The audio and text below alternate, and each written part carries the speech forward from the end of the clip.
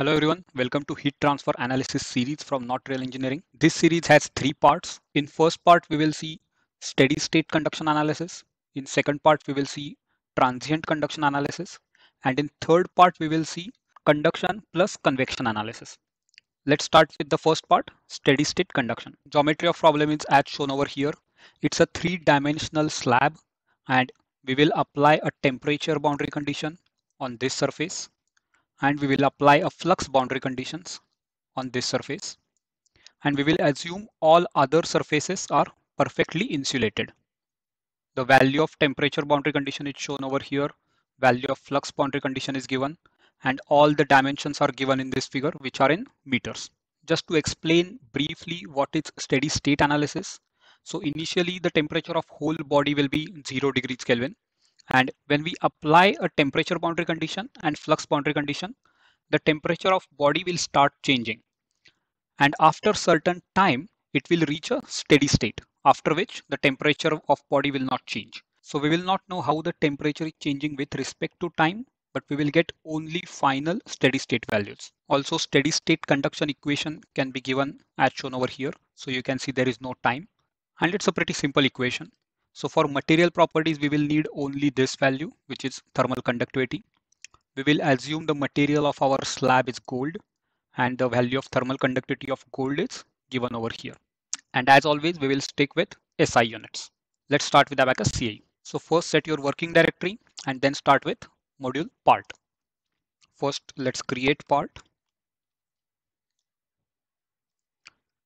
Three-dimensional deformable solid shape.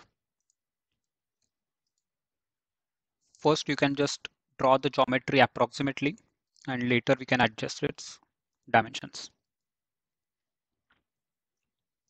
Then adjust the dimensions.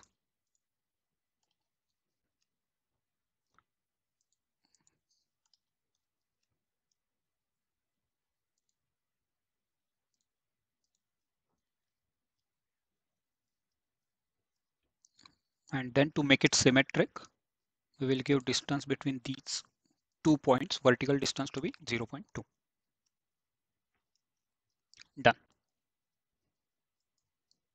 And the thickness is again 0.2. So our part is ready. Next, go to property module, create a material named gold. Now, as I said, we have to give only conductivity value. So conductivity is 320.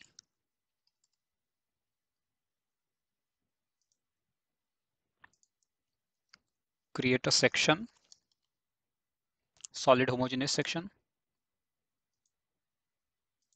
and assign the section to our part. Next, go to assembly module, create an instance, and then step module. So now over here, when we create a step, we have to create a heat transfer step. Click continue. And then we have to select steady state. And when you select steady state, a pop-up window will open, which will say default load variation with time has been changed to ramp linearly over step. What that means is the boundary conditions what we apply, those will be applied linearly with ramp amplitude. Keep time period as 1. You don't have to change anything over here.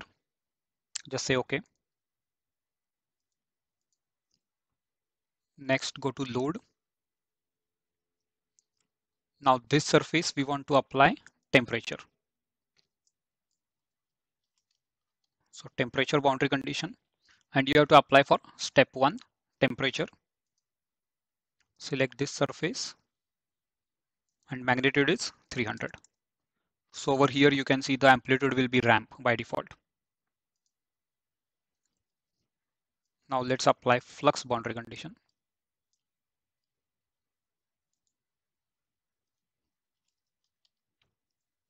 Choose surface heat flux.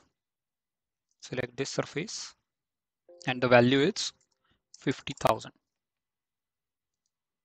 When the value is positive, that means heat is going inside the body. When value is negative, that means heat is coming out of the body. Go to mesh.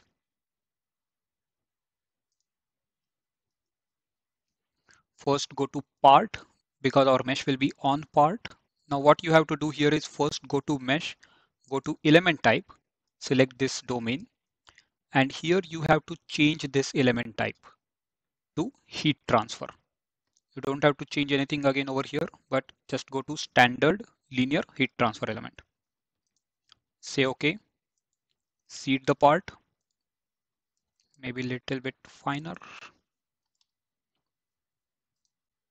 I always like fine mesh. Okay, let's mesh the part. Next step is creating job.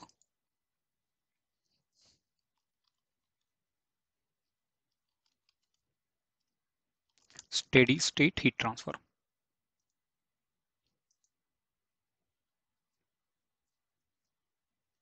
And that's it. Submit it.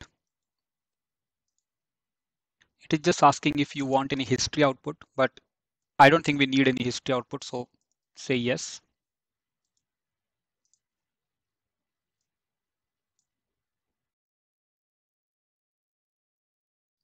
Done. Let's go to results. So these are the results. So currently you are looking at flux values. And if you want to see the temperature, just go over here and change to NT11. So this is the temperature distribution after steady state is reached. So you can see on this surface, the temperature is 300 Kelvin. And this is the hottest surface where temperature is around 410 Kelvin. And this is the temperature distribution. If you check flux, you will see over here on this surface, the flux value is about 50,000, which we prescribed. If you like this video, please show your support by subscribing to this channel, which will give me motivation to create more educational videos like these. You can also go to channel's playlist tab, and here you can see all the videos with similar topics combined together. For example, let's say if you're interested in ANSYS tutorials, you can go to this ANSYS tutorial playlist and see all the videos from this playlist. All the codes and files which I use for these videos are also available for you to directly download from this channel's GitHub profile. The link of this profile is given in the description box below. If you have any questions, please let me know in the comment section below. And as always, thank you for watching.